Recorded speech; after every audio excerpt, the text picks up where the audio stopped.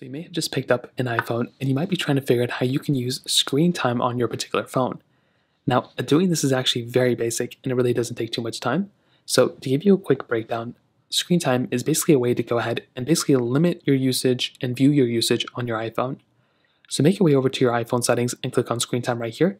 And this is basically what screen time looks like. So basically, as a quick breakdown, if you want to go ahead and turn it on, you may just have to go scroll down and click turn on if you actually want to set it up. You can see we do have the option for set up screen time for family. We'll get into that in a second.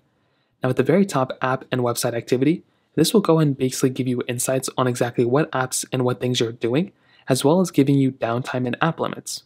So if you turn it on, it's basically going to allow you to go ahead and see your activity at the very top, but also you'll basically be able to set up downtime, app limits, and so many other things as well. So this is basically going to allow you to go ahead and create kind of these limits to where, if for some reason your particular phone, if you want to, limit certain social media apps or whatever, you can basically add limits that will basically, go ahead and limit those things for you, which is very cool. Now scrolling down, you have communication limits. So it's basically the same thing. If you want to limit the amount of time that people are able to contact you, it's basically in a more enhanced version of, do not disturb. So that's essentially an option that you have there too. You also have content and privacy restrictions. So what this will allow you to do is it'll basically go ahead and basically, once again, kind of allow you to limit the content that you see that you're able to use. And then you can go on to lock screen time settings. If you want to go ahead and basically create a passcode behind your particular lock screen settings, you have that option. Share across devices allows you to go and share everything of your screen time thing across all your devices. Now, personally, I keep this off because I don't like having all my screen time things kind of enabled on all of them at the same time if I don't want them to be. So you can basically go ahead and limit that just by clicking on that particular button right there.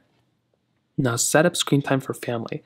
Essentially, if you're a family member using this iPhone, or if you want to limit the usage of their phone on a family member's phone, you can do that exact same thing within this panel as well.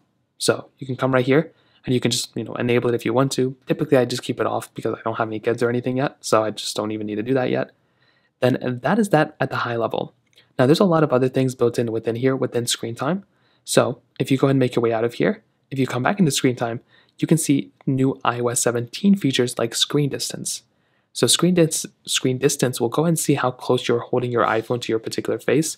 And if it deems that that's kind of weird or if it's too close, it'll go ahead and give you some pop-ups. You can go ahead and keep this on. I know a lot of people are annoyed by it, so you might just want to keep it off. Same thing with communication safety. So sensitive photos and videos protection. If you want to keep this on, which I would recommend everyone to do, you can go and continue and keep this on, and that's another option that may end up working for you if you just want to go ahead and basically, kind of not see some things that people are sending. So at a high level, that's how to use screen time. There's always new screen time features being added. So if you want to be first in line for it, you can always go into your iPhone settings, click on General, click on Software Update, and update your iPhone. And that's an easy way to go and get some of these features. So that pretty much covers it up. If you have any other thoughts or questions, let me know in the comment section below. Hit the like button, that would mean so much, but definitely hit that subscribe button. More importantly than everything else, I love every single one of you guys. Hopefully I'll catch you guys in the next video.